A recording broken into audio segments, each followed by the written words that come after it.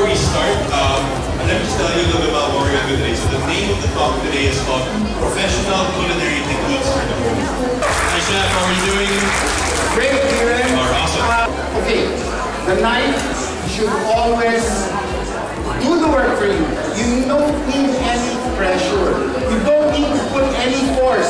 Because if you do that, there's only one thing that's going to happen. You're going to get into an accident. Either you have a bad knife or you have a knife that has not been sharpened. The prawns are just slit here in the center and they're deveined. You take out the digestive tract of the prawn, as you can see. And these are fresh from the market. Okay? And you put the prawns right here and make a quick saute.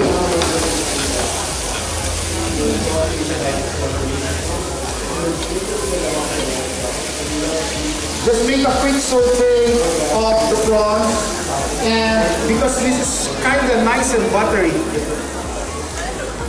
for special people, I'll put a little more.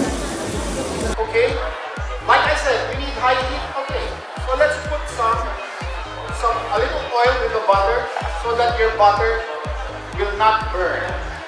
Okay, and as much as possible, though, we still recommend the use of low to medium heat. With high heat, you just have to be very careful. Yeah. Since this is a very simple sauce, we're going to emulsify the sauce. No? Okay, final is the rice wine. I mixed already the salt and pepper together. Okay, let's put in more of the chopped herbs. And now the prawns have taken a nice color. So you guys can see how effortless this is with the induction stove combined with the hard anodized pan. Okay, and I'm going to put in a little stock and more rice wine. Okay, that's the rest of the rice wine, and we're done. That's it? We're done. We just have to make the sauce. We have to emulsify the sauce. Okay, so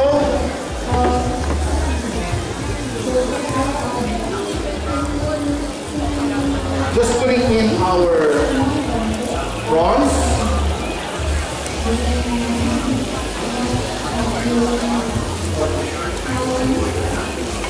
So Chef is using there as well our Kitchenpro Mentor wooden utensil collection, also available in all SM department stores nationwide. Using glides.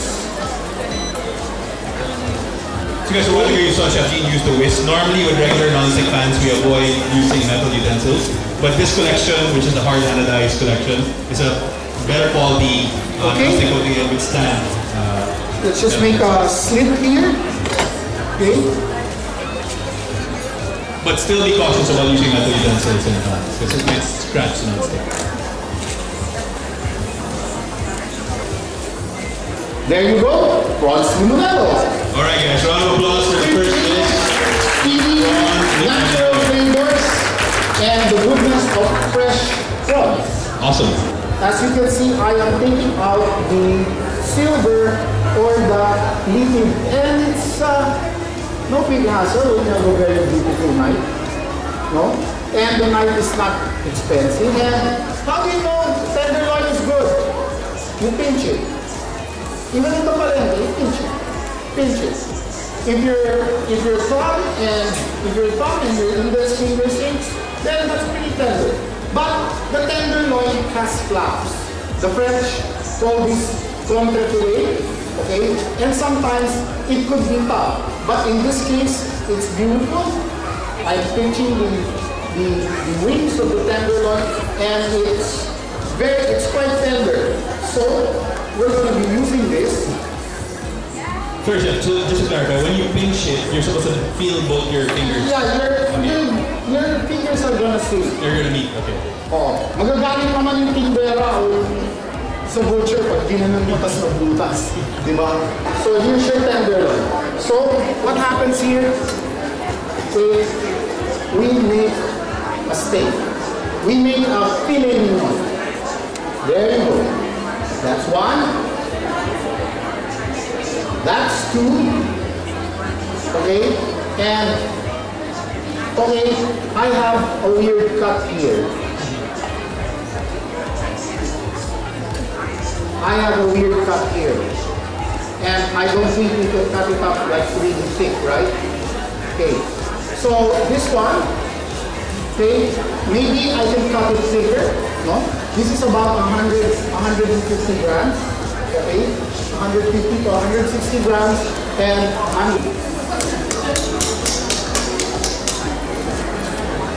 So this is a tenderization process? it's just shaping it so that we get a nice fillet. Okay. I already seasoned the steaks a while ago. Oh, sorry. I put some. Seared. I already put some salt. Okay. Okay. Let's put a little one. Okay. Remember, do not pre-marinate your steaks with salt. The salt will dehydrate your meat. The juices will come out. You're not going to have a good steak.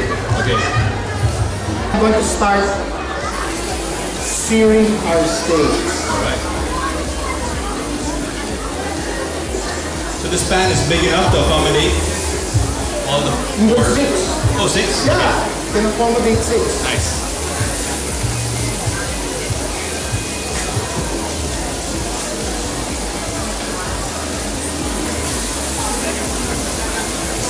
Create caramelization on one side, Yep. and you for this thick steak, no, which is about 1 1/4 to 1.5 inch, we're going to be cooking this. On the first side, you turn the steak 2 times. 1. Now I've turned it the second time, and then I go back to cooking it on its side again, on the first side. Okay, so we turn the steak 2 times, and we try to create that crust. So I tell you, look, beautiful crust, and it's gonna have an even prettier crust when I turn it one more time.